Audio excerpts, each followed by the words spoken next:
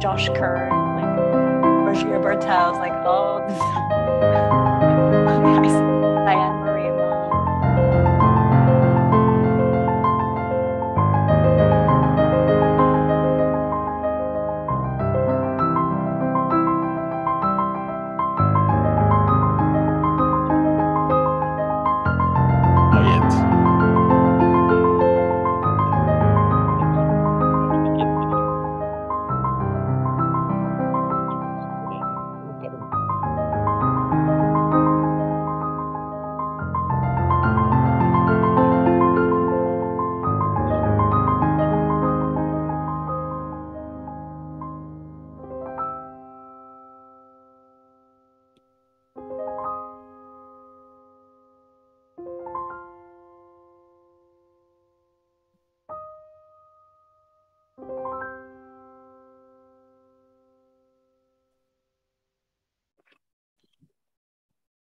Good evening, everyone. Nice to have you with us, both those who are here in person at the Blavatnik School and those who are watching online. My name is Dapo Akande. I'm Professor of International Law here at the Blavatnik School of Government in Oxford. Welcome to this event. It's a book launch, and it's the launch of this book. You have the title in front of you and on your screen. Well, you have part of the title. It's Beyond Imperfect Justice, Legality and Fair Labeling in International Criminal Law. And this evening, we have the author of the book to present her book, and we have a number of people to discuss the book with her, including, of course, all of you.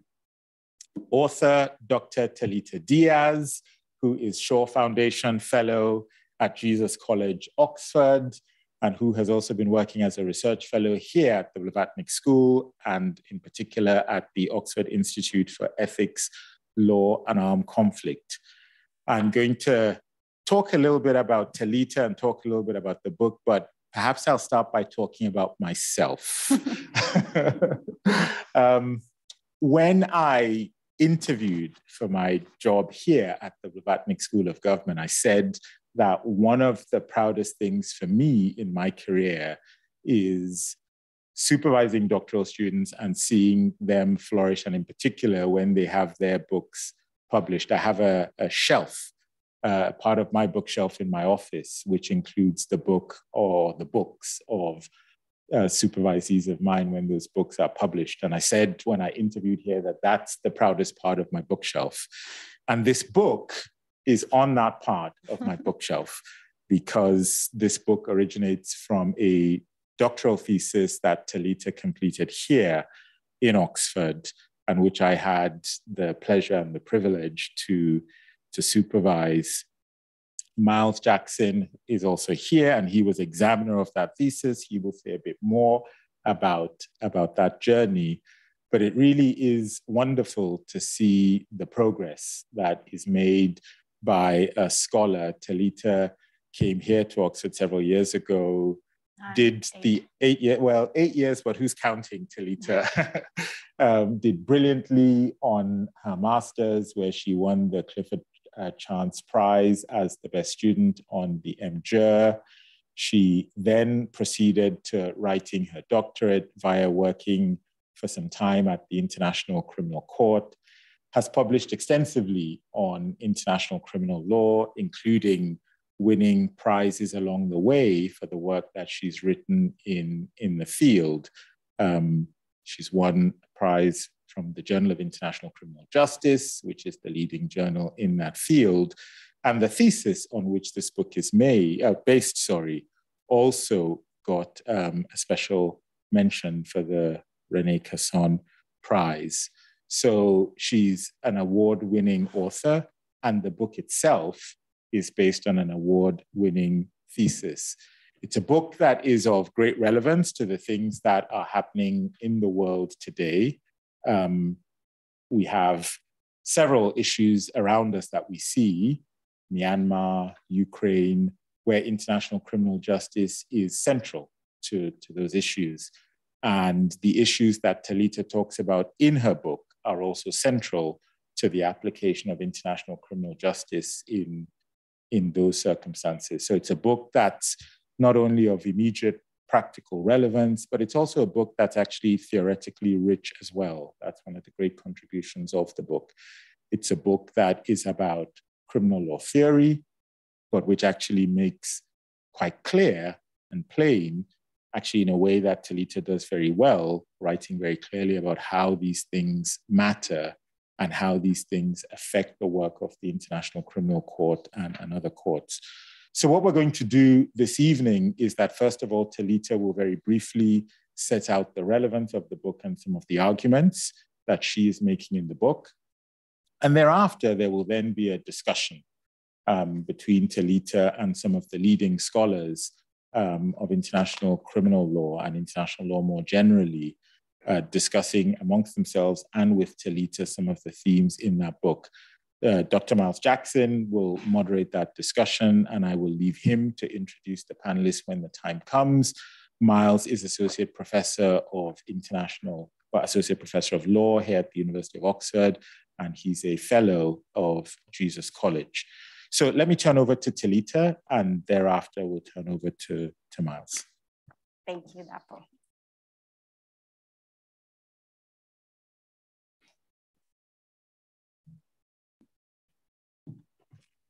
So thank you everyone for making it tonight. It's a real pleasure to be here today to talk about this work, my baby.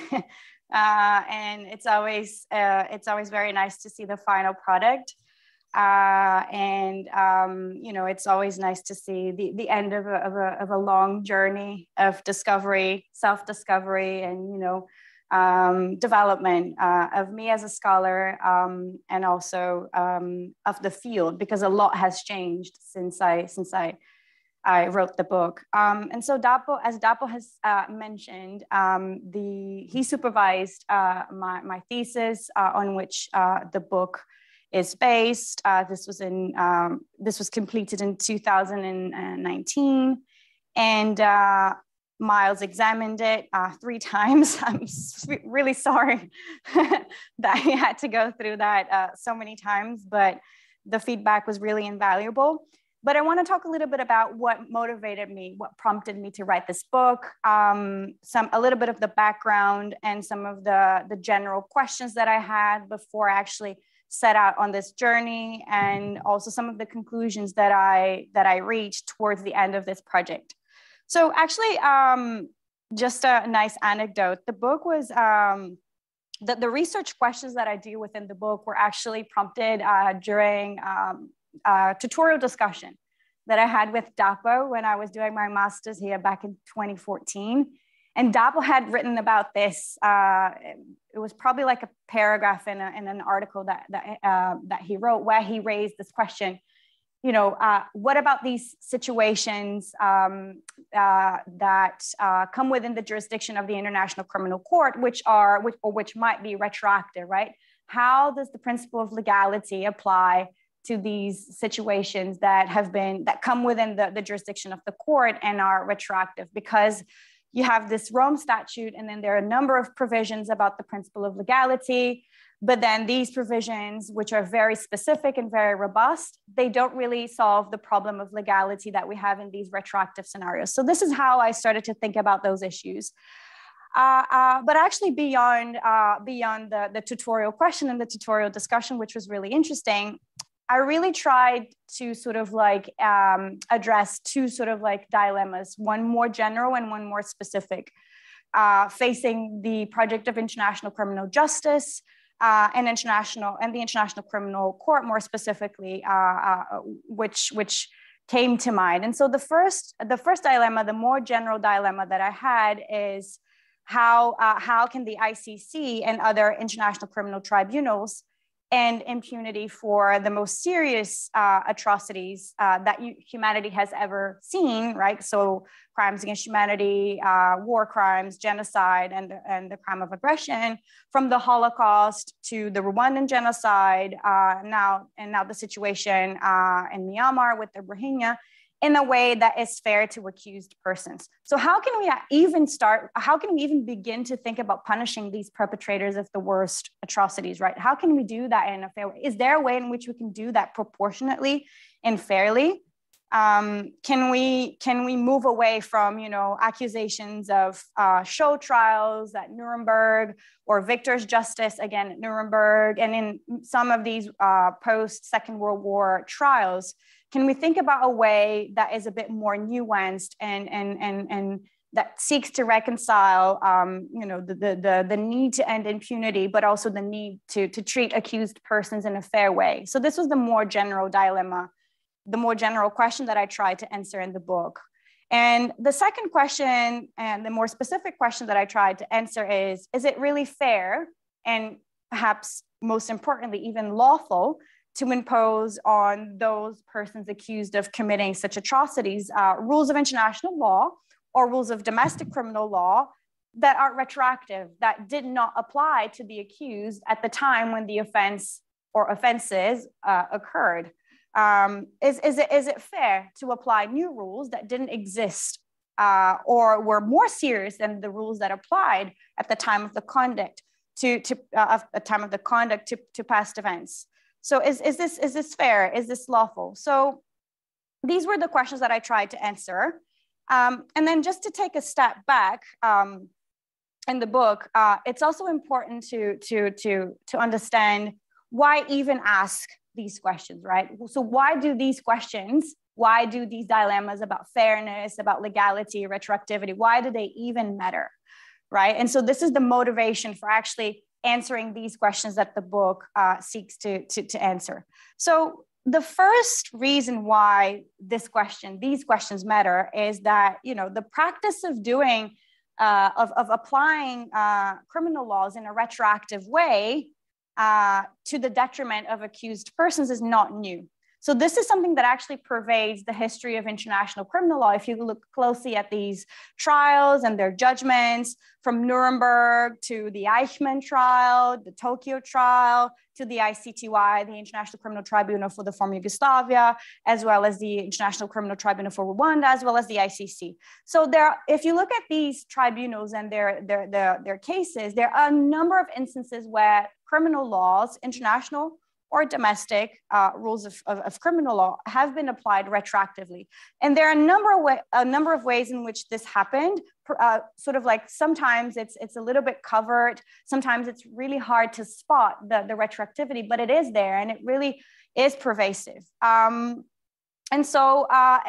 oftentimes these instances of retroactivity, they are justified in the name of promoting justice for victims, right? Oh, we need to make sure that victims get recognition for what they suffered. We need to ensure, we need to end impunity. We need to ensure justice for them, for the international community. And this is what normally justifies these instances of retroactivity. And the second reason why this question matters is that especially after Nuremberg and in the post-war era, fairness generally, and most importantly, human rights have taken center stage in international law generally and in international law in particular. And so it's a bit hypocritical of international criminal tribunals to be stating that they are, they're trying to deliver justice, they're trying to be fair, they're trying to move away from accusations of victor's justice and show trials that were very common after the Nuremberg trial, and talk about delivering justice when they can't be fair to accused persons, right? So this is the other reason why this matters. And just like the post-war World War II trials have often been accused of lack of impartiality. The same thing has happened with these trials that we have seen today. So this is a problem that still persists because, as I've just said, instances of retroactive application of the criminal law, they continue to occur. And yet the atrocities that international criminal law seeks to punish and prevent, they continue to happen.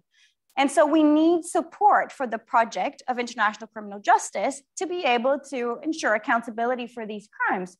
And so if we don't have credible if we don't have institutions, international and domestic criminal courts that have legitimacy, that are credible, that have the trust of the international community, then we won't be able to move this project forward. So this is why it matters, right? So we need support for the project, but without ensuring fairness for accused persons, then the project won't have the credibility that it needs to move forward. So these are the three main reasons why this question matters. So just to give a little bit more, just to give you one concrete example of how this plays out in practice and why all of these questions, all of these issues matter in the real world. Take the situation of Ukraine, for example, which is unfolding right now as we speak. So there's a war happening right now, a war that started arguably in 2014 with the invasion of Crimea, right? And in the case of Ukraine, Ukraine is not, the situation is now before the International Criminal Court. So the prosecutor of the ICC is investigating the situation. The official investigation has started. And it has been under examination, preliminary examination, since April 2014, when this declaration was made. So this is a declaration by the government of Ukraine that accepted the jurisdiction of the International Criminal Court for the situation of Ukraine. So why this declaration? Why did Ukraine have to go through the trouble of making this declaration? Well, Ukraine is not a party to the statute of the ICC. And so the only way in which the ICC could hear the case was through either a referral by the United Nations Security Council or one of these declarations whereby a state that is not party to the ICC accepts the jurisdiction of the ICC for a specific situation. And so Ukraine initially made one declaration in April of 2014, referring to the ICC events that occurred in the territory of Ukraine between November of 2013 and 2014. Does anyone know what happened then at that time? November 2013.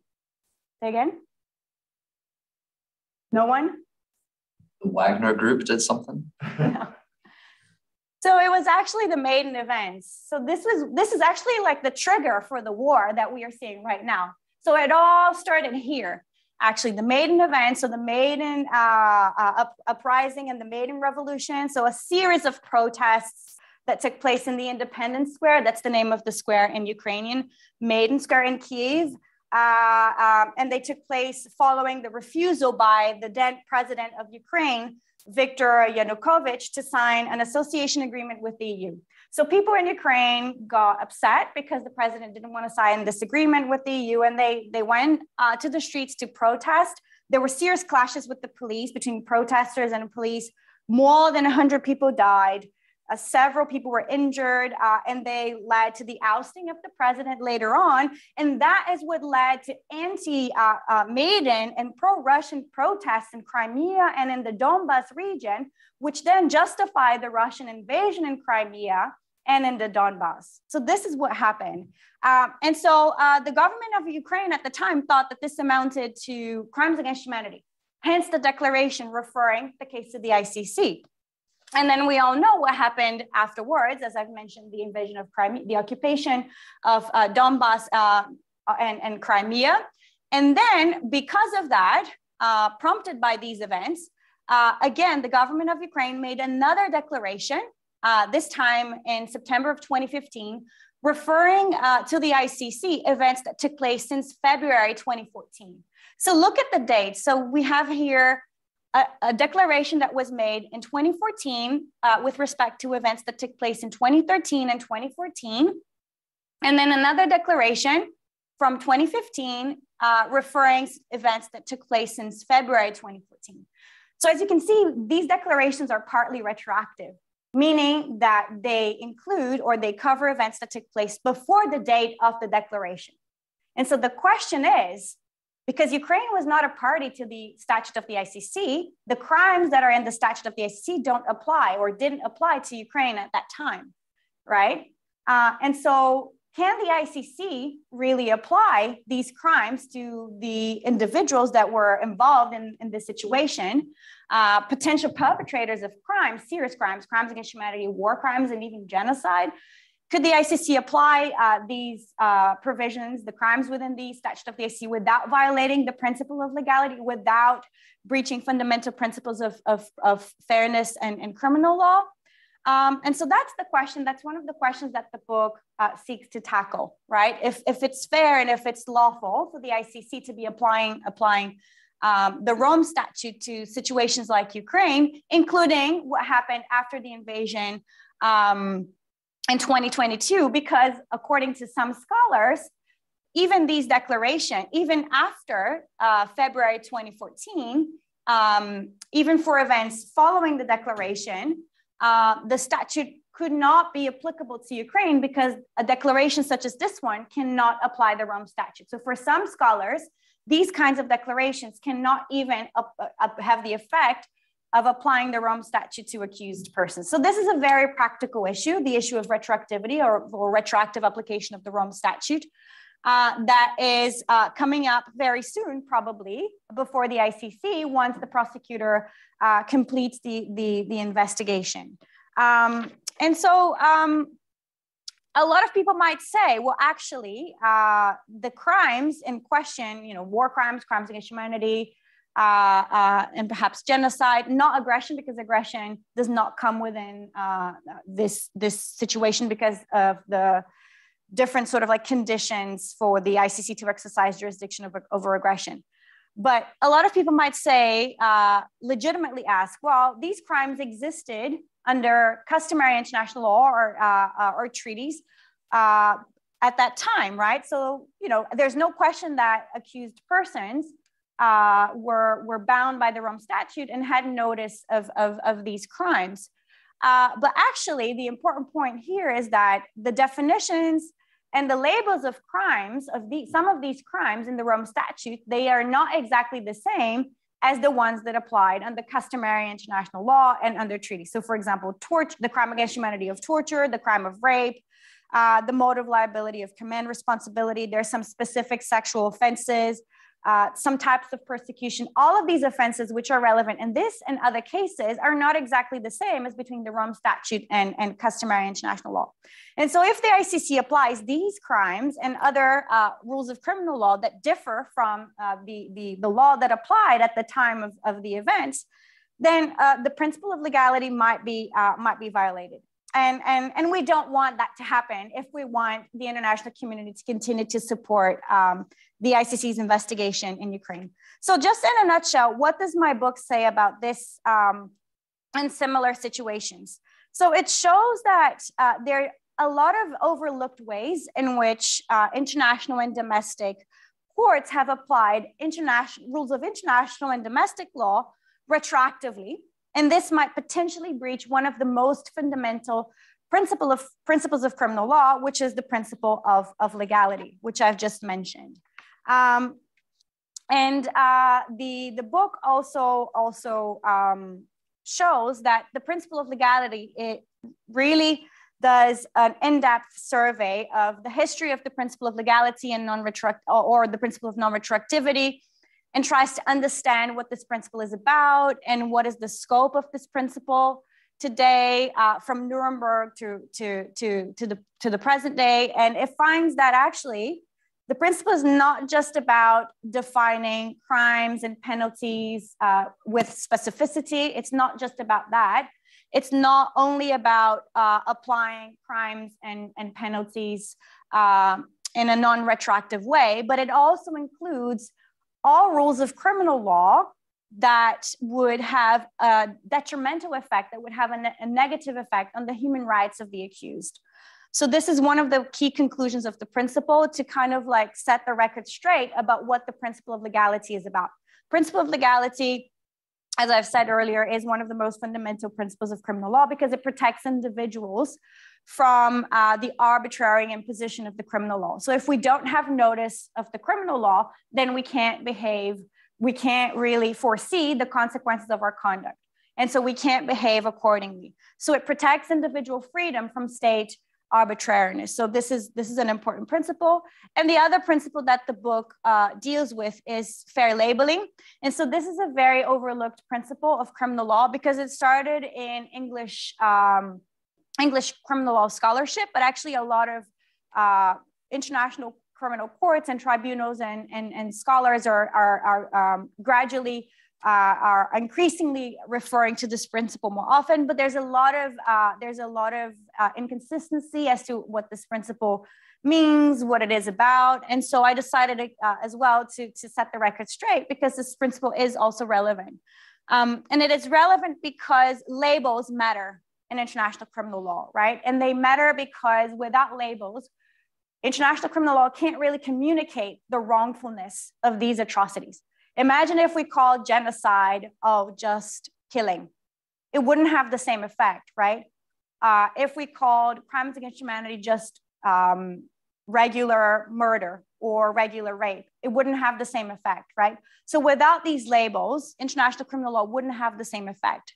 And so the idea, so the book really delves deep into what this principle is, what it is about, what its legal basis in international law, and it concludes that the principle not only overlaps with legality, the principle of legality, but it also is a self-standing principle of criminal law that matters and should be taken into account. And just to conclude, there is a case before the ICC where these very issues arose very recently, about a year ago, the Abdul al-Rahman case, or Ali Kushaib, which relates to the situation in Sudan, Darfur, Sudan. This man was a leader of the Janjaweed militia in Sudan, and he was accused, he has been accused of committing crimes against humanity, war crimes in Darfur, and his defense challenged the jurisdiction of the ICC, arguing that some of his charges were retroactive. And the ICC actually adopted some of the proposals of my book, which is to not simply ignore the issue of retroactivity, but actually assess whether the charges against the accused matched prior laws, applicable laws under customary international law. And this is important because, again, like Ukraine, Sudan is not a party to the ICC statute, and the situation was referred by the Security Council. So the Rome Statute did not apply to Sudan. It didn't apply to the accused. So this is why these questions matter. Again, just to sum up, if the ICC really wants to make sure that it's not accused of delivering imperfect justice, distant justice, or justice that is imposed by Western countries on African countries or developing countries, it needs to make sure that it's applying fair criminal laws to everyone. And sometimes this means looking at other sources of international law rather than its own statute. So this is in a nutshell what the book does, and I'm happy to take questions and to get the discussion going. Thank you.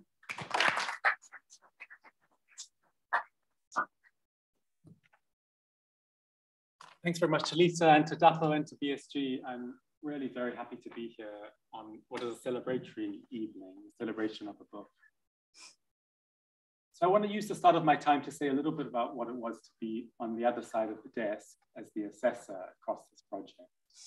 As Talita said, I acted as the qualifying test assessor in July 2017, as the assessor at confirmation in November 2018, and then as final examiner in December of 2019. And so prepping for today, I went back and read our reports across those three stages, just to remind myself of what we talked about and the evolution of the project. So three things struck me across our reports. So first, just the constant repetition of the high scholarly standard of the work. Rich sourcing, even-handed treatment of material, careful argument. That is something you'll see immediately if you pick up the monograph. Second, reading back through the reports made me reflect a little bit about the process of writing a doctorate, and particularly the non-linear process. Reading the transfer report from 2017, in reading that report, one sentence jumped out at me, and it was this sentence, a little bit pretentious. But In a general sense, it seemed to us that the timetable for completion of the doctorate was too ambitious, and the scope and coverage of the research question were not ambitious enough. So I imagine at the time that was not a particularly welcome thing to receive in a report, but what we were really trying to convey is that the narrowness of the question as it was insufficiently ambitious to do justice to Talita's research talent. And then third and finally, looking to our report from 2019, and now at the book, I'm struck by where Talita's reflection and revision and work ended up. So what you see in this book is at the same time, a theoretically informed, doctrinally strong, and practically useful book.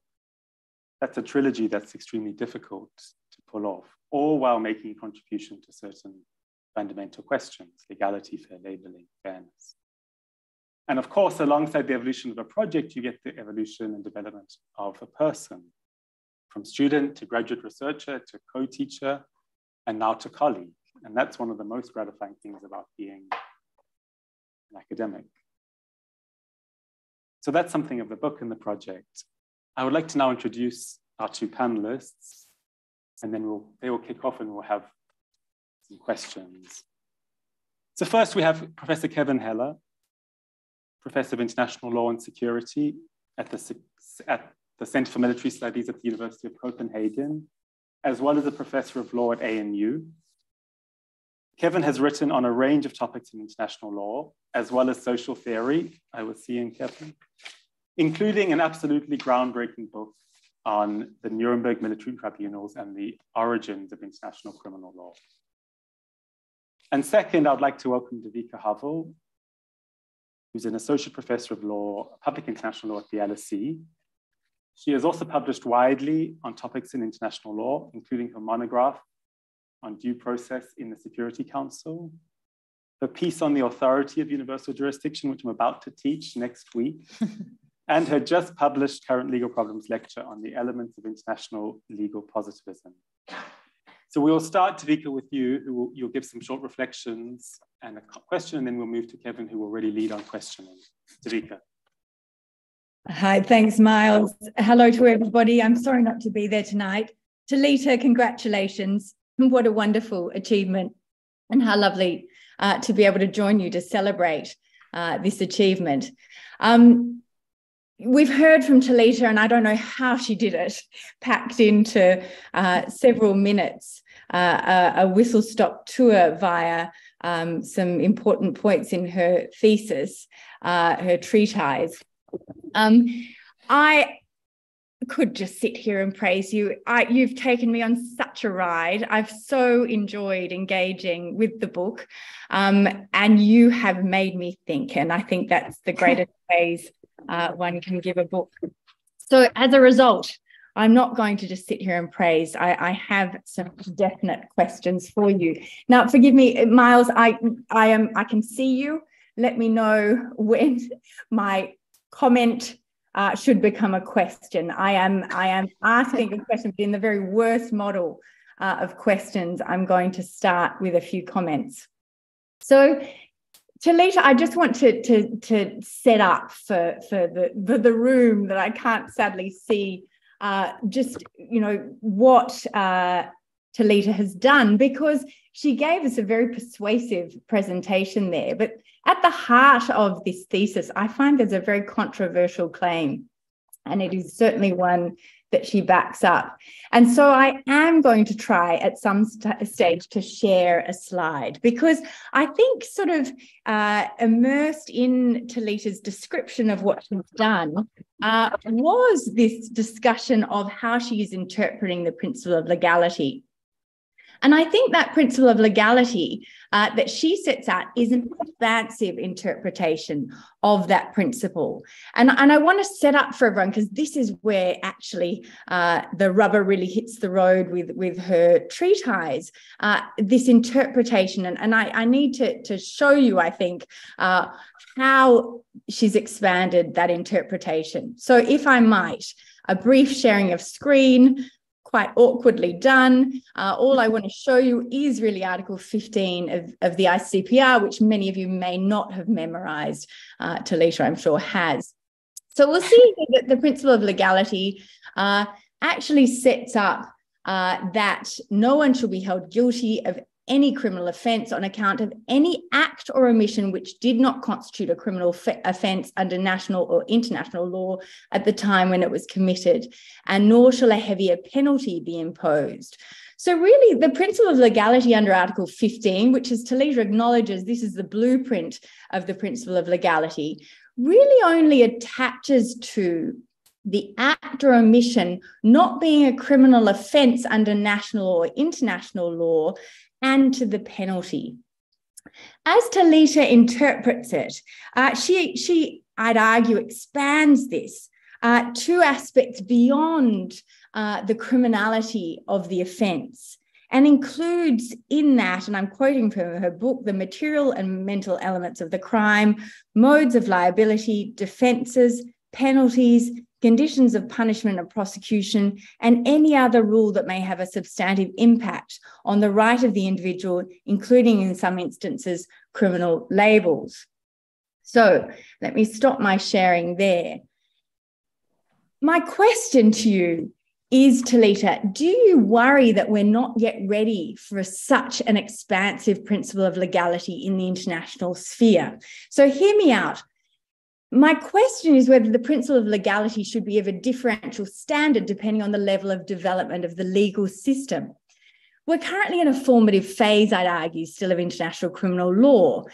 And so this field of international criminal justice is one that invites innovation. And there's something about international criminal law that excites our utopian passions, that's for sure.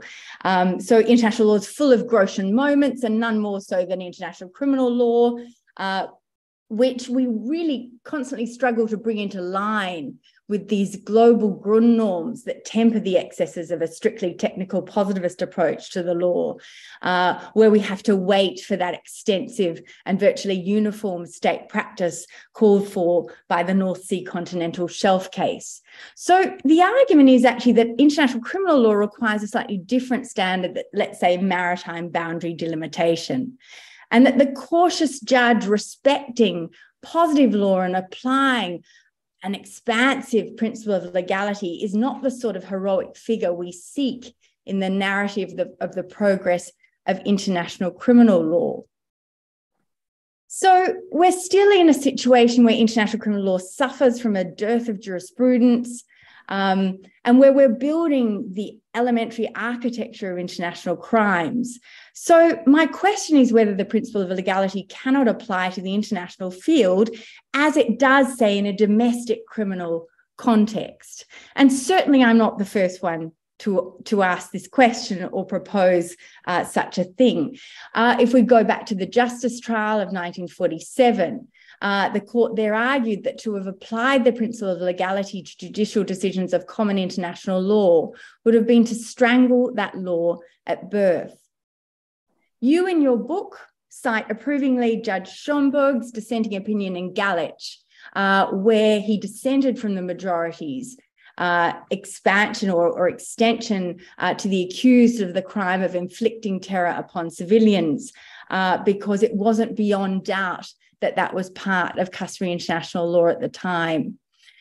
I'm wondering, though, whether actually we shouldn't prefer the European Court of Human Rights interpretation of that principle of legality. The argument that this actually should include, that the principle of legality does include the evolutionary adaptation of norms. But I suppose, the question then becomes, when does that sort of evolutionary or human rights loophole become the black hole for law? I'll stop my comment there and hope that you found the questions within it. Great, thanks, Talita. I think we'll take Kevin and then we can choose. Kevin, I'll hand over to you. Thanks, Miles. So first off, I'm very honored to be here tonight, particularly in such august company. but I have to confess that this is the kind of the most difficult kind of book launch for me, because normally I like a book, but being a contrarian, have reservations about some, if not many, of its arguments, so that I can kind of spin my reservations into hopefully something interesting to say about the book. My problem tonight is that, apparently, unlike my friend Devika, I agree with nearly every word that Talita has written in this book. Something that is very rare for me and probably should be very worrying for Talita. Simply put, I think Beyond Imperfect Justice is really the definitive account of retroactivity, legality, and fair labeling in international law, one that will be cited for as long as ICL continues to exist. And that's another topic for another day. And I think that's no small feat. And we should really appreciate just how incredibly difficult most of the issues are that she takes on in not just this book, but in her doctoral dissertation. Many scholars have tried to cover these topics and have done so with much less aplomb than Talita has. So I join Devika in congratulating you on this accomplishment. So there's only one thing I disagree with Talita about, and that's about whether state parties can non-state parties can accept the jurisdiction of the court concerning aggression via an ad hoc declaration. She believes they can. I believe they can't. That's a narrow issue, and I don't think it's particularly interesting unless you're really a Rome Statute nerd. So what I want to propose— That's the right room, Kevin. No, okay, that's true. But what I propose to do instead is I'd like to ask her a few questions about two issues that she addresses in her book that are near and dear to my heart. The first is the legal recharacterization of facts pursuant to ICC Regulation 55. And the second is what limits exist, if any, on the application of Article 21.3 of the Rome Statute. So let me start with legal recharacterization of facts. If you look at the ICC practice, and I should say that I'm speaking in my academic capacity and not as a special advisor to the prosecutor, at the ICC, the Office of the Prosecutor has very aggressively used Regulation 55, which permits such recharacterization. In particular, beginning with the Rudo and Kenyatta cases, the OTP has consistently charged defendants with one mode of participation and then asked or invited the trial chamber to consider convicting them of any of the modes of participation in Article 25.3, regardless of whether they were initially charged or even regardless of whether the defendant addressed them in his case in chief. And that practice has been approved by the trial chamber. Now, I've argued elsewhere that there's lots of fair trial problems with that practice, but I also wonder whether the legal recharacterization of facts raises issues concerning the relationship between legality and fair labeling. What makes asking the question difficult is that the ICC's judges have not settled on a consistent position concerning whether the modes of participation in Article 25.3 actually form a hierarchy of seriousness, with commission being the most serious, contribution to a group crime the least serious. Some judges believe that they do form a hierarchy. Others, most recently Judges Morrison and Aboe Asuji, insist that they do not. So here are my kind of three interrelated questions on legal recharacterizations for Talita. And I apologize for asking something with 27 sub-questions, but you're smart, you can handle it. So if the modes of participation in Article 25.3 do form a hierarchy of seriousness, does that mean that recharacterizing the defendant's mode of participation after trial would violate legality if it involved moving kind of, quote, up the hierarchy? Second question is then the converse. If the modes of participation do not form a hierarchy, does that mean that the only limit on the recharacterization of facts under Regulation 55 is in fact the right to a fair trial? Or does legality and or fair labeling still have something to say? And then finally, and I think this is the most interesting question here, what about situations in which legality and fair labeling collide? Namely, a situation in which legally recharacterizing facts will expand the accused's culpability, but the resulting recharacterization is a much more accurate label for the defendant's culpability. In other words, what about situations in which the OTP has done a poor job of charging the defendant, but the defendant is in fact guilty? What should the court do then? So that's the first issue. Then much more briefly on the second issue, I want to ask Talita one question about Article 21.3 of the Rome Statute. This article stipulates that the ICC must interpret and apply all law in a manner consistent with internationally recognized human rights. Here too, I find Talita's argument concerning how the articles affect the principles of legality and fair labeling completely convincing. But I'm wondering how far she thinks Article 21.3's ability to displace Rome Statute provisions actually goes. And here I'll mention two examples from Judge Ibanez Carranza. She's argued that the pretrial chamber should be able to review any decision by the Office of the Prosecutor not to open an investigation, even declinations that are not based on the interests of justice, which is in fact the only situation specifically covered by Article 53.3b of the Rome Statute. And in her view, the power of review, going beyond the Rome Statute, is demanded by the rights of victims that Article 21.3 requires the court to take into account. Similarly, and relatedly, because both of these come out of the Afghanistan situation, Judge Ibanez Carranza has argued that Article 21.3 gives victims the right to appeal a decision not to investigate, despite them not qualifying under Article 82.1 as a party with regard to decisions on jurisdiction and admissibility. So my question to you is a pretty simple one. Do you agree with those decisions, one or both? And if so, why? And if not, why not? I'm very curious because your robust interpretation of Article 21.3 makes perfect sense to me in the context of what you're talking about, but scares me in a whole number of other contexts in which Article 21.3 has been invoked as a kind of trump card to just simply rewrite the Rome Statute. So I will end with that. Thank you. Thank you. Thanks very much, Kevin. Talita, over to you. No, thank you so much for all these questions and comments. It's always good to see how, how many different questions the book has sort of like ignited, for different people. So I really appreciate that. And thank you so much for taking the time to actually read the book. I'm really grateful to have you both here. So I'll start with Davika's comments, remarks, points. And so I think that the first thing that I would say in response to Davika is that I think international criminal law is ready for a more robust formulation of the principle of legality. I think we have moved beyond the stage where legality was just a principle of justice, where judges had or we didn't have sufficient rules or sufficient laws, sufficient definitions of crimes and definitions of modes of liability, such as when the ICTY started back in the 1990s. We have moved beyond that stage to a stage where, with the case law of the two ad hoc tribunals, with the case law of the International Criminal Court, with the case law of other hybrid and internationalized tribunals, we have reached a point where of no return, really, a point where we have a sufficient body of laws under customary international law, as well as specific treaties. And we also have, for example, the ICRC study on customary international law for international humanitarian law, which also sort of like lays down definitions of crimes, of war crimes.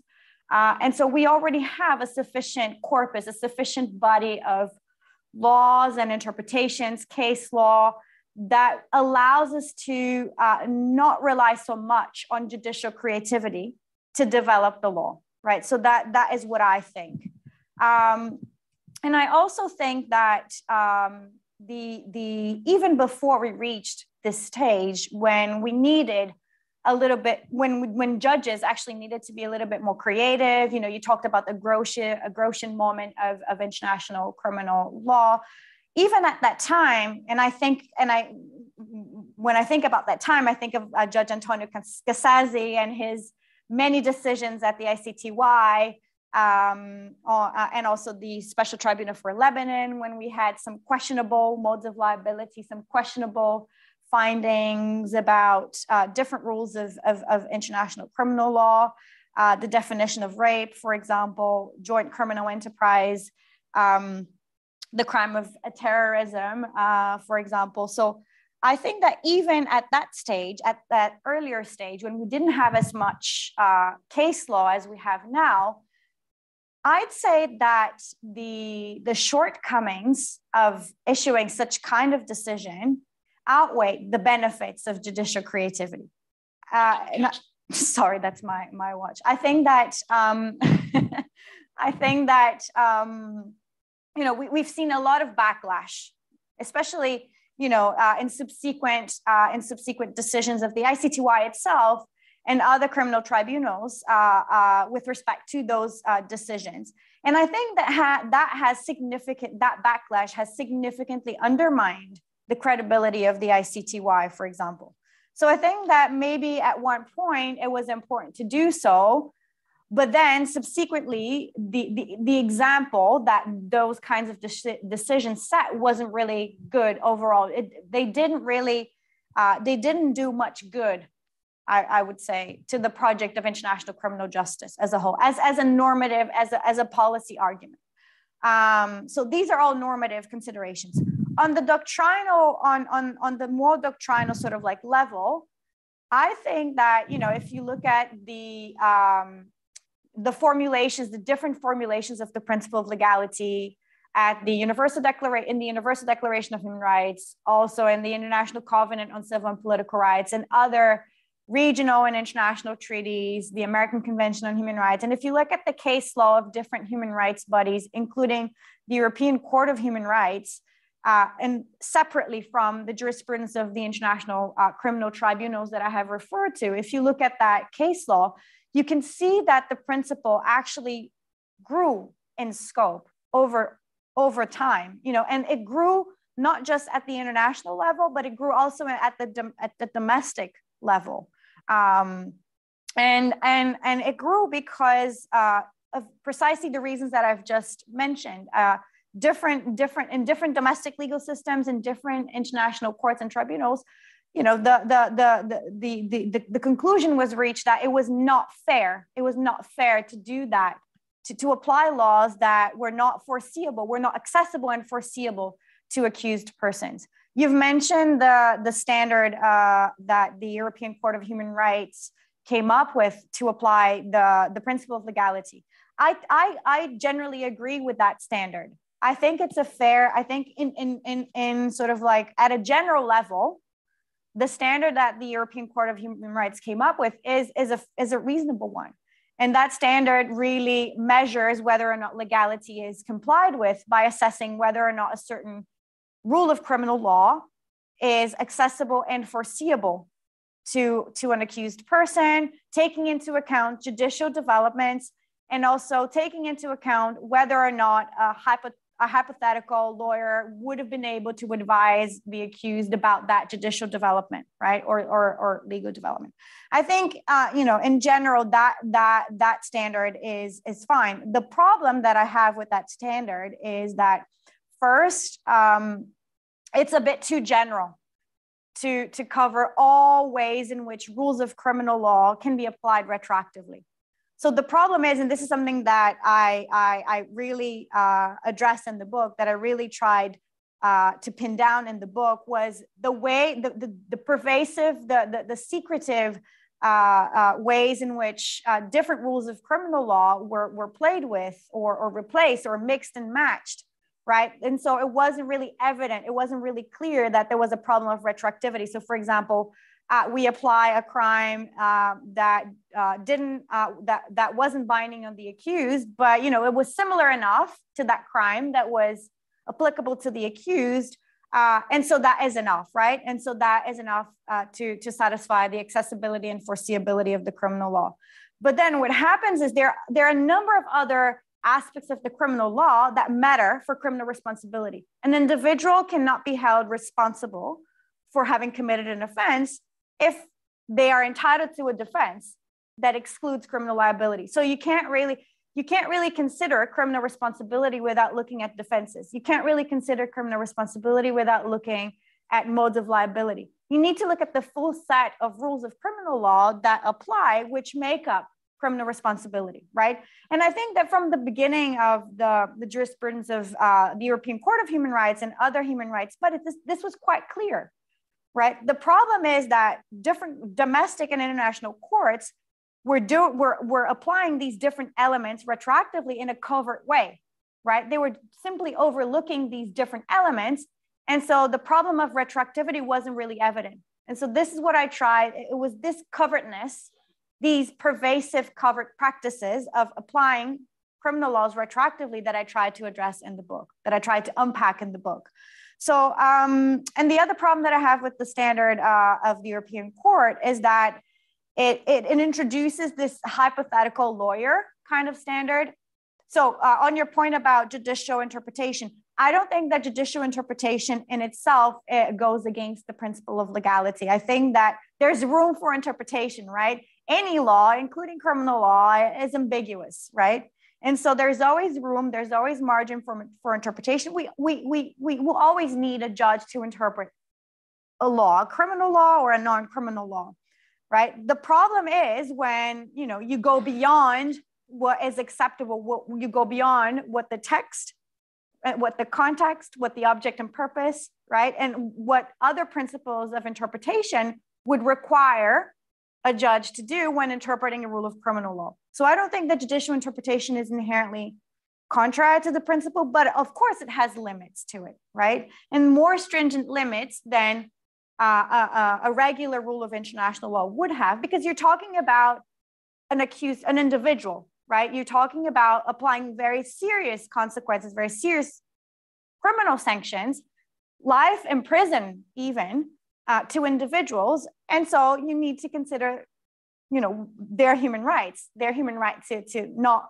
have retroactive criminal laws imposed on them.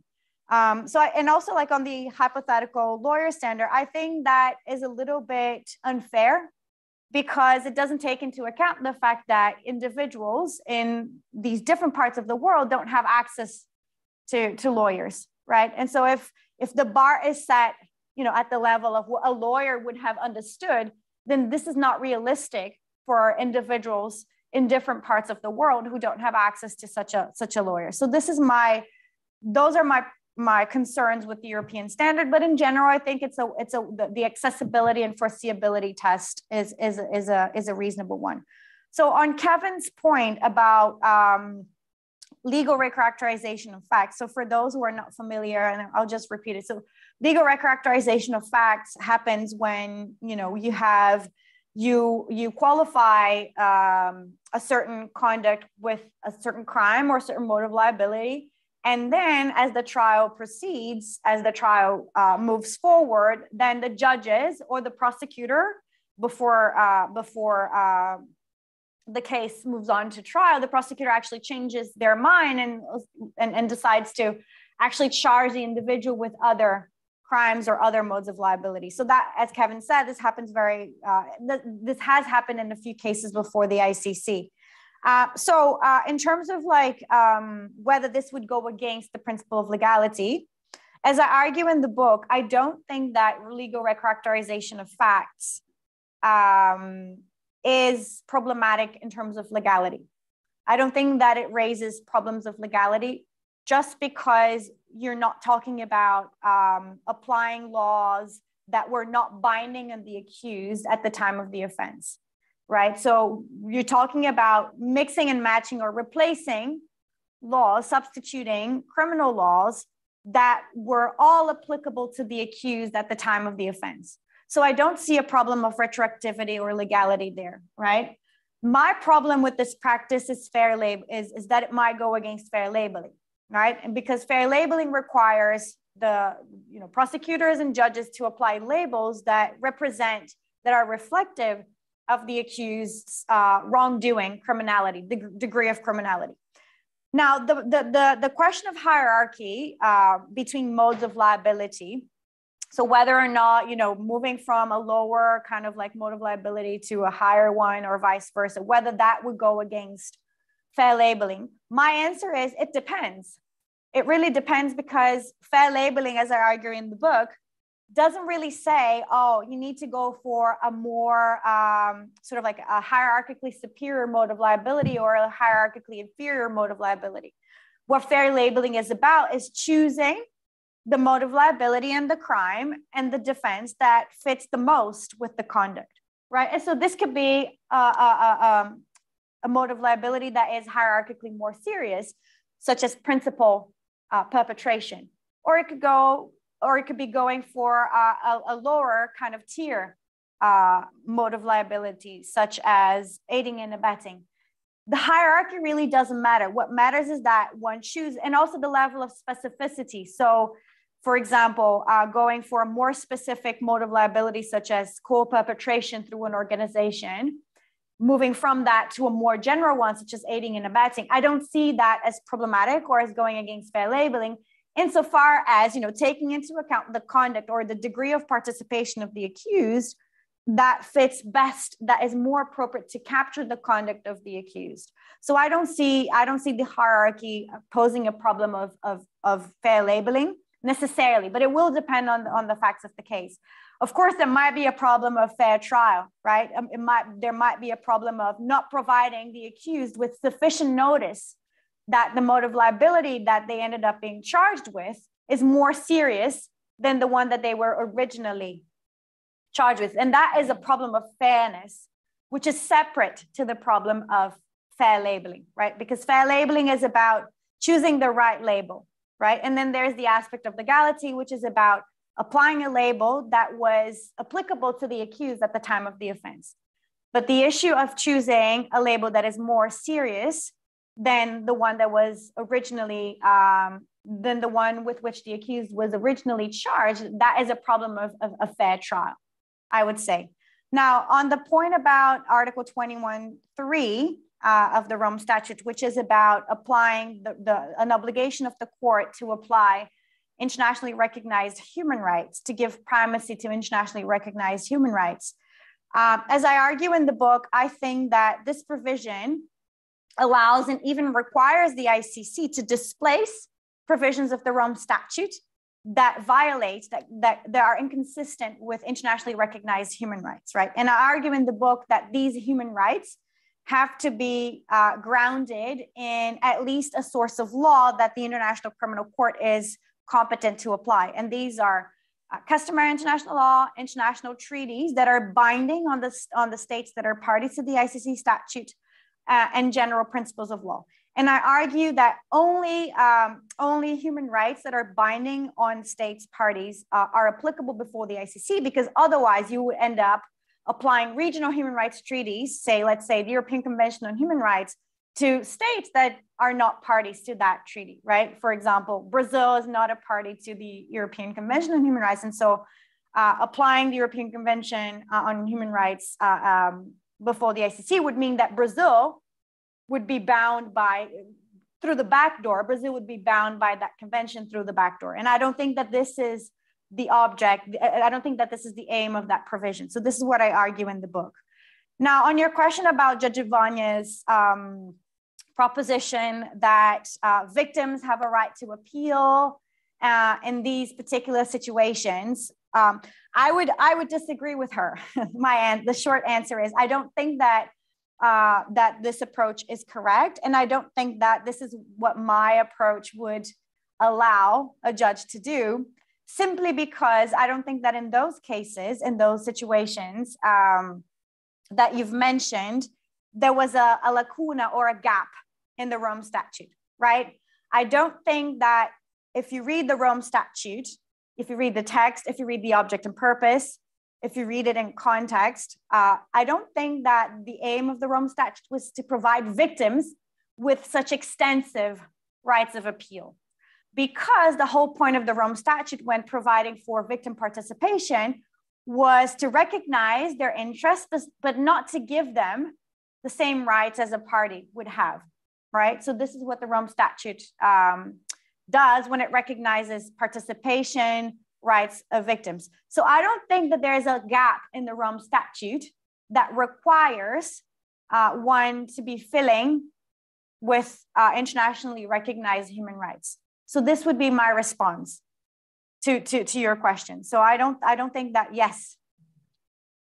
Kevin. Just a really brief follow-up. So you opened your answer by saying that you believe that Article 21.3 in your context can displace provisions of the Rome Statute.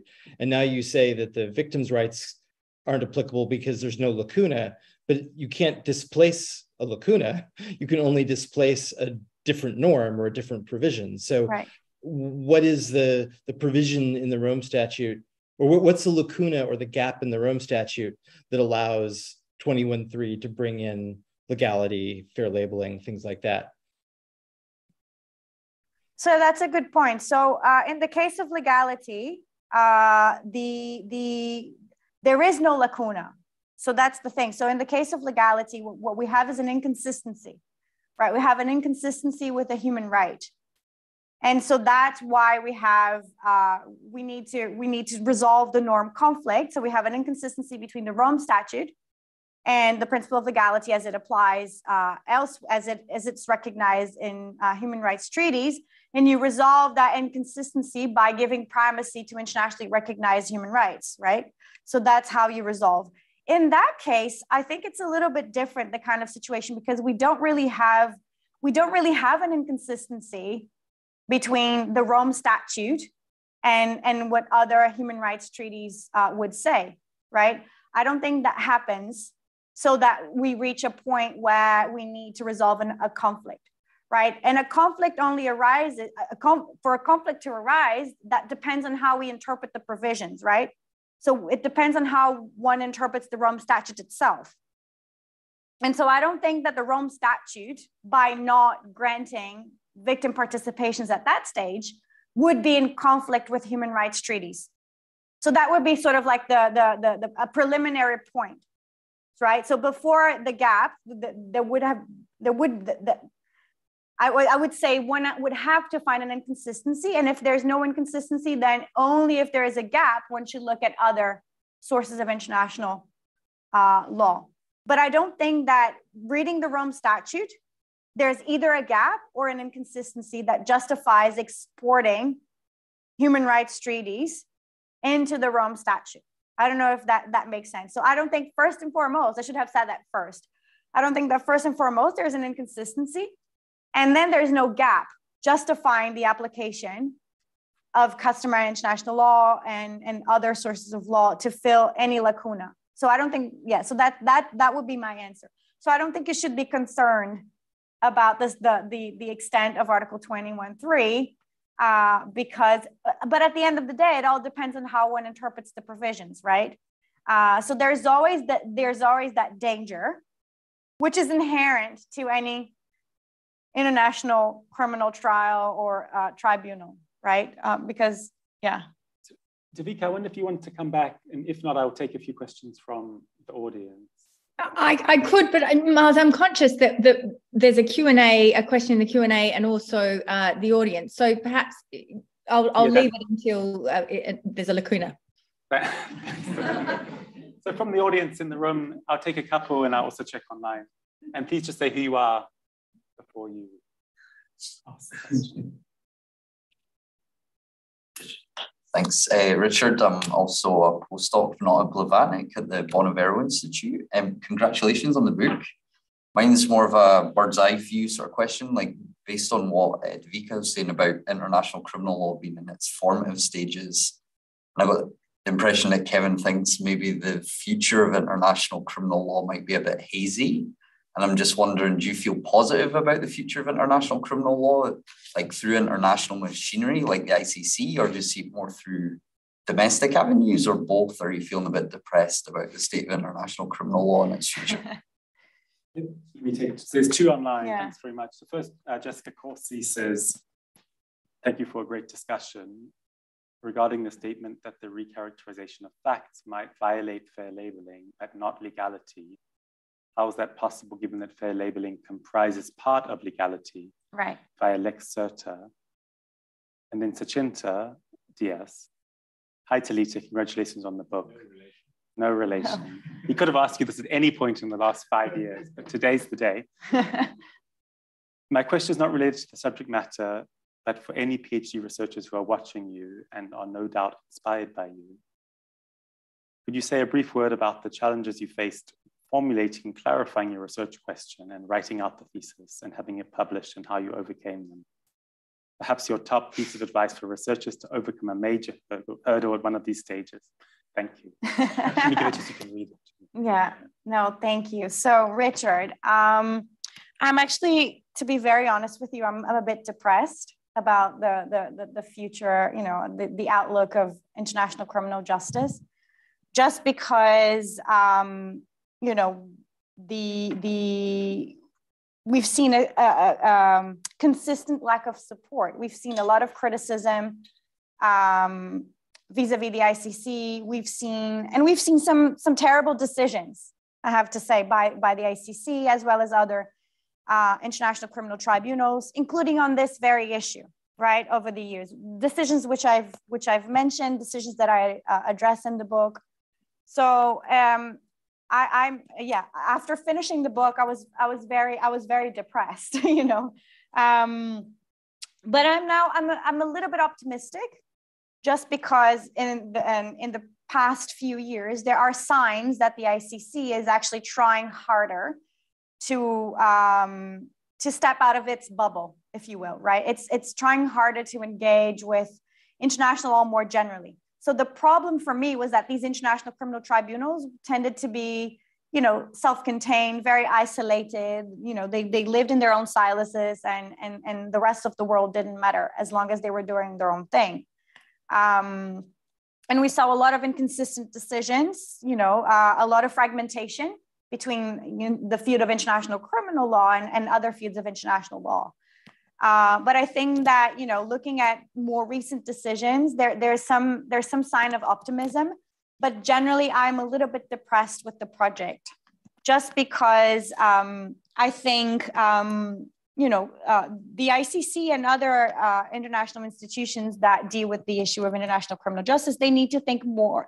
They need to think more about the values that the project embodies. They need to be less blind about political realities. And we saw this in the context of Afghanistan, right? We saw this in the context of other cases, Myanmar. I think that, you know, prosecutors and judges tend to be very sort of like focused on, you know, just the law, applying the law, and, you know, that's it, very technical. And they tend to forget that we're actually dealing with, you know, normative issues, heavily normative issues. And also the ICC is navigating through a very controversial political landscape. And sometimes being indifferent to those issues undermines the whole project, right? So it's kind of like, it's a difficult sort of like line to thread, but it's one that it's unescapable, right? And my problem is that, you know, these tribunals have been blind to these realities. And I always think that, you know, you need to be doctrinal, you need to be technical, you need to be, you know, diligent in your work, but you also can't ignore the political realities in the field, right? So this is why I'm a bit depressed about the whole project. And I see the future of international criminal law as being not in the hands of the ICC, actually, because the ICC is, you know, doesn't have universal support, and key players still don't support the court. So I see it in the hands of domestic courts, right? I think that the ICC has a role to play, an important one, but it's not the universal court that it was once thought to be, right? Or that it really, it isn't the universal court that a lot of people envisaged it to be at the beginning, right? And we need to debunk this conception, because the reality is it isn't universal, and it can't take up all cases because it's limited in resources anyway, right? So this is my take. On the question about legal recharacterization of facts and fair labeling, fair labeling, I argue in the book that fair labeling overlaps with legality insofar as it covers situations where labels are applied retroactively, right? So this is how I argue that fair labeling is sort of like, it overlaps or is included within the concept of legality, because it addresses the retroactive application of labels. Lex certa is not exactly the same thing as fair labeling, actually. Lex certa is about specificity of the criminal law, right? of course, that fair labeling in trying to ensure that labels are specific to some extent, it overlaps to Lex Certa. But I think the two things are separate. I think we need to distinguish between the two. So fair labeling is not necessarily, as I said, not necessarily about choosing the more specific label. Sometimes the more specific label is the right one, but sometimes it isn't. So that's the key thing. And so this is why legal recharacterization of facts wouldn't necessarily breach Lex Certa, right? Because it's not necessarily the case that a more specific label is the one that best reflects the criminality of the accused. On the question about PhD researchers, the challenges. So I think that that's a very, very good question. So there were many challenges in doing a PhD. First of all, you're on your own. You don't have anyone telling you what to do. You have your supervisor, but sometimes you have to do your own thing because your supervisor is not there to micromanage you anyway. So that is the main challenge. You're going to say he's not there. Yeah. No, but mine. Sorry, Darfur. Mine was there, but mine was there. So that's the first challenge. You're on your own, and sometimes you doubt your project. Sometimes you don't have support. Sometimes it's really hard to. You're on your own, and sometimes you get so involved in your own research that you tend to forget, that there's a whole world out there that there are all sorts of practical issues. There are all sorts of other issues that are also relevant, and you live in your own bubble, right? So that's the main challenge, your own research bubble. The other challenge, I think, is that publishing a book, finding a publisher and publishing a book is really, really hard, because sometimes, as many of you might know, publishers even academic publishers want to be able to publish things that are sellable, right? That have some sort of commercial value to them. So that it is very challenging to turn an academic project that is sometimes very theoretical, sometimes very technical, into something that is commercially appealing to a publisher. So that is the second challenge that I'd say. And the advice for people at that stage in their careers that I'd give is to try, and when putting together a book proposal, try and highlight the aspects of the book that are sellable, that try and pitch it in a more sort of like commercial way, or in a way that would be appealing to different audiences. It's not easy to do that, but you need to be strategic if you want your book to be published. And I struggled a lot with this. And putting together my own proposal, because at the time there wasn't any ICC case dealing with with the issue that I've just presented now. Thankfully, there is one now, and thankfully, there is the situation of Ukraine that is now under investigation, and so hopefully, Karim Khan will buy my book. Hopefully, it will be appealing to him. But yeah, it is challenging, but I would say is try and pitch, try and highlight the more practical issues that you have in your research that make it more appealing to practical audiences and to a wide range of audiences. That's what I'd say. Thanks. Yeah. Other questions in the room or online? Yep. Hi, my name is Shashank. I'm from India. I'm an academic visitor to Oxford. So firstly, kudos to you for this wonderful work. Thank you. I'm sure you would have dealt with the concept of fair labeling. So, and essentially labeling is generally, and you referred to it, that it's done by prosecutors or the judges in a fair trial.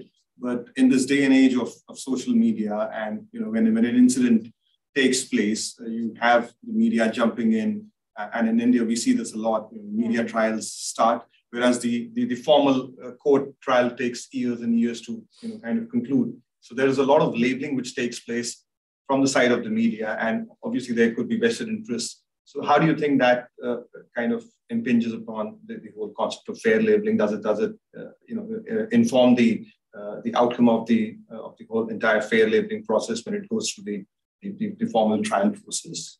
Absolutely. So thank you so much for that question. So I think that, so one of the things that I argue in the book is that labeling is important because of the stigma that it gives rise to, right? So a label, the whole point of attaching labels to criminal conduct is to signal to the general public, to different audiences, what kind of reprobation, what kind of stigma, or to what extent a certain individual should be stigmatized. That's the whole point of labels. And so the natural result of attaching a label like genocide or crimes against humanity to someone is that this will generate some sort of social stigma, right? And this was even before the age of social media, not with like traditional media.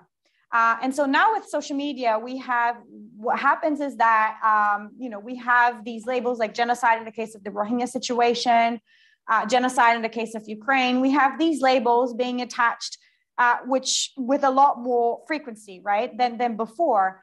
And also we have more individuals that are, being part of this labeling process, right? The audience is the scale of the labeling, the sort of like social labeling or social stigmatization process is unprecedented.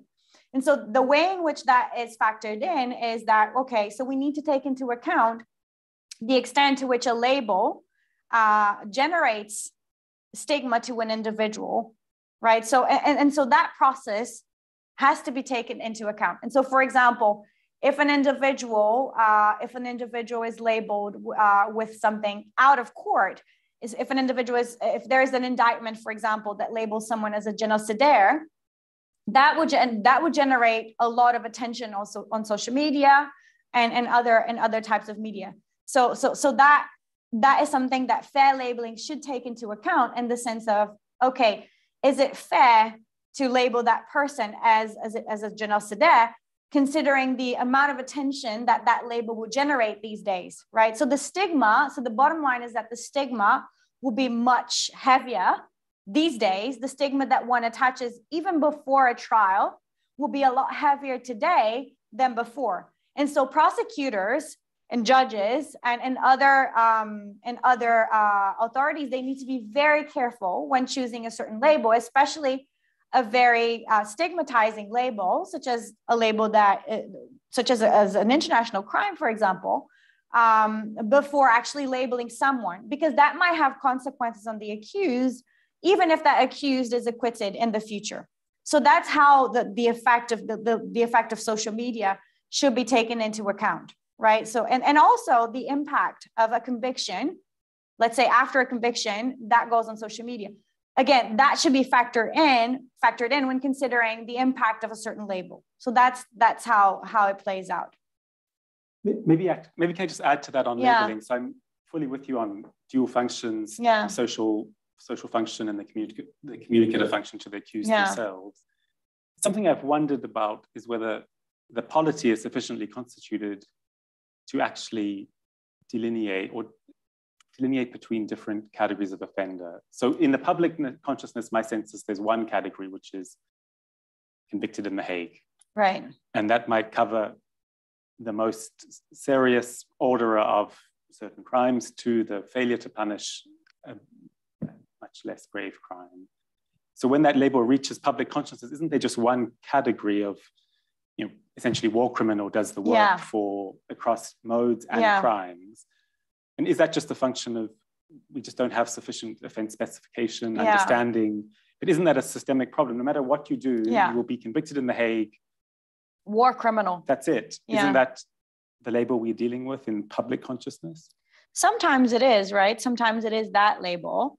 And it depends on the audiences that we're talking about. I mean, I think like within the sort of like journalistic medium, I think that they tend to be a little bit more specific, but I think for the general public, I think that label is enough, right? Being convicted in The Hague, and the point that you've mentioned also makes me think about the importance of the jurisdiction, right? So someone being convicted by an international court, right? The label someone convicted by the ICC is different from a label of someone convicted by the court of state X or someone convicted in Argentina for a certain war crime. It's not the same thing.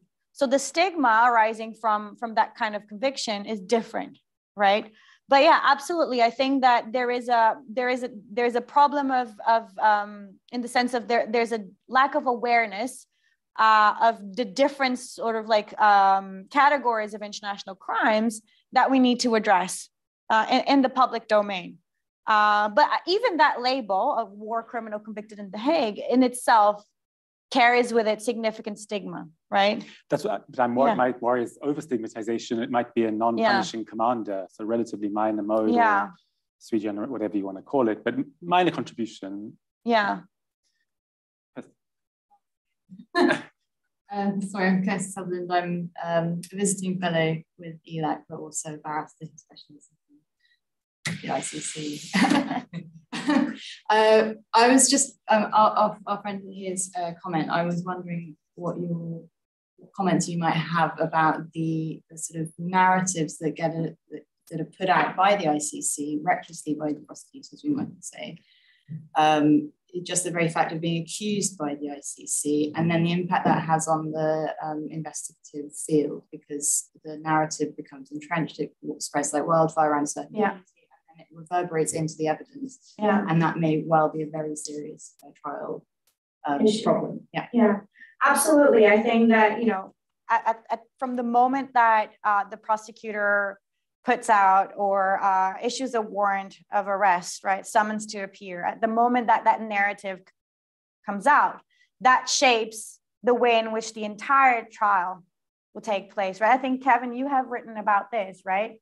How you know, how one theory of, how one mode of liability, how one theory of liability shapes the amount of evidence that is put, the types of evidence that are presented, and how that sticks with the trial, and how difficult it is to change that ingrained narrative, right? I think that this is a fair trial problem, but it's also a fair labeling problem too, because, you know, that label sticks too, right?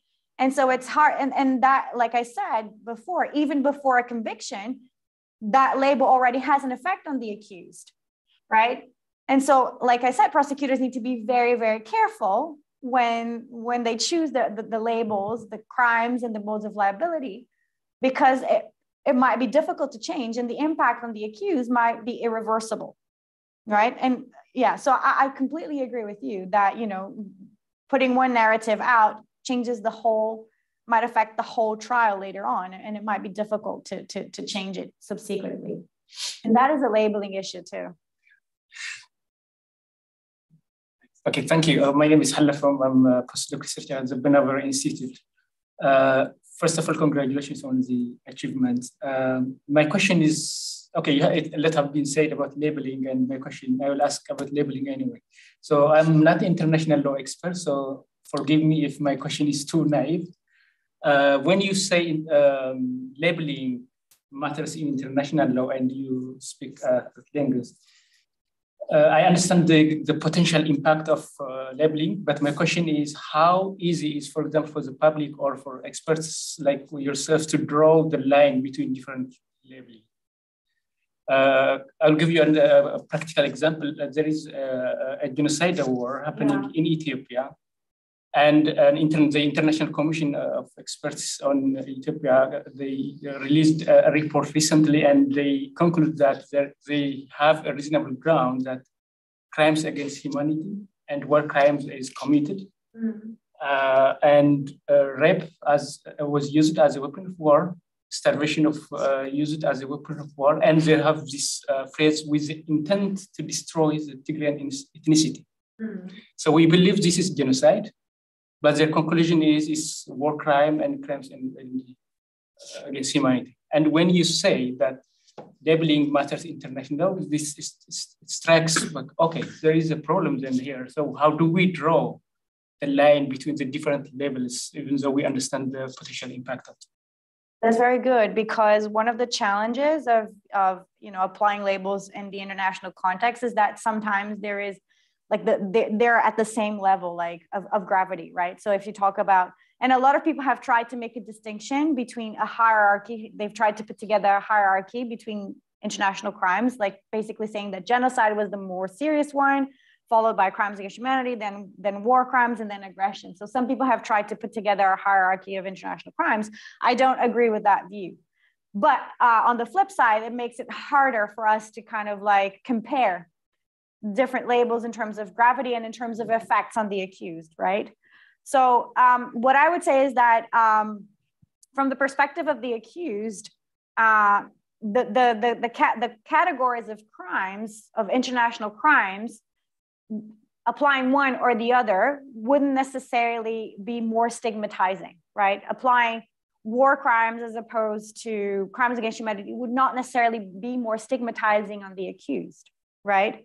However, within these different broad categories of core international crimes, there are underlying acts that differ in terms of gravity between themselves. So for example, you have rape and you have sexual assault. There's a difference in terms of gravity there, right? You've got murder and you've got or killing and you've got manslaughter, for example, right?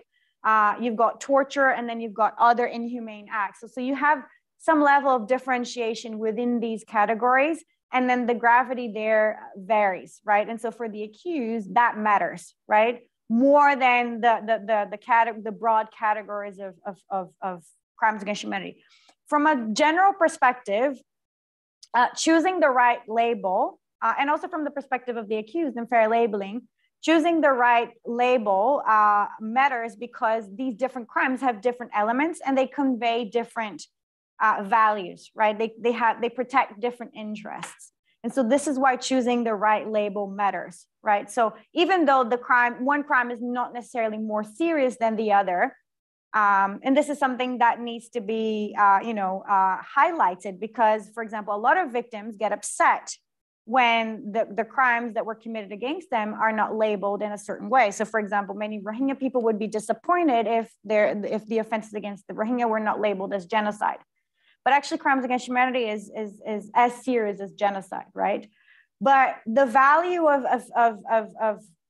picking the appropriate label lies in making sure that we reflect the interests that are at stake in that particular situation. So for example, in the case of the Rohingya, is the situation of the Rohingya one where, the value of human diversity or is at stake? Are the offenses that are occurring in Myanmar against the Rohingya offenses that threaten the existence of a group?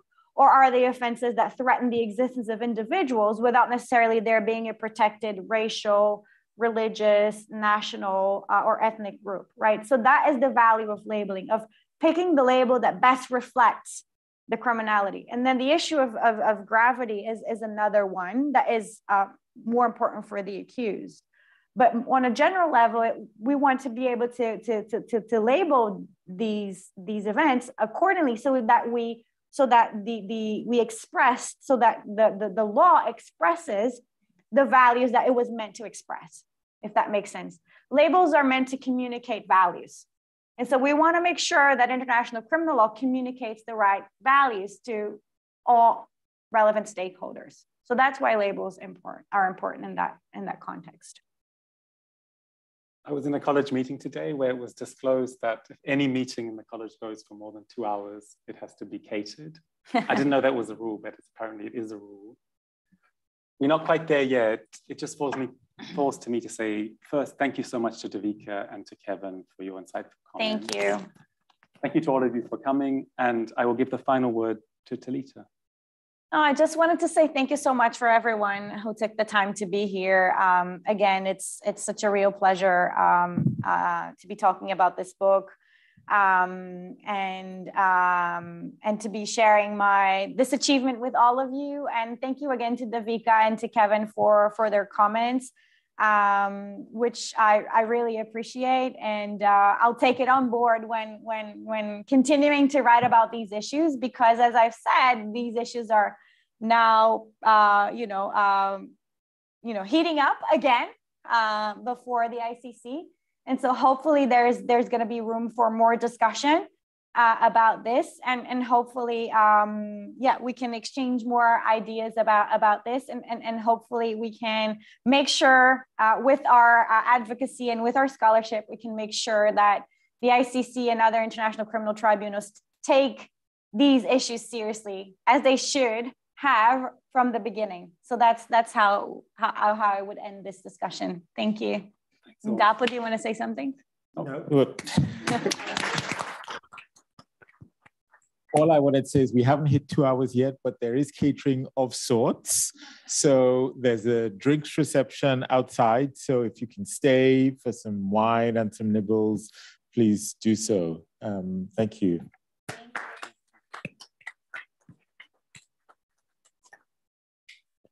Have a glass of wine for all of us that are wrapped in cyberspace. Can't wait for the second edition, Talita. Yes. Thanks, Tabitha. Thanks, Kevin. Nice to see you both. Nice to see you. Thank you so much. Thank you so much again. Cheers. Like my voice is gonna go with it. Yeah. almost dead, almost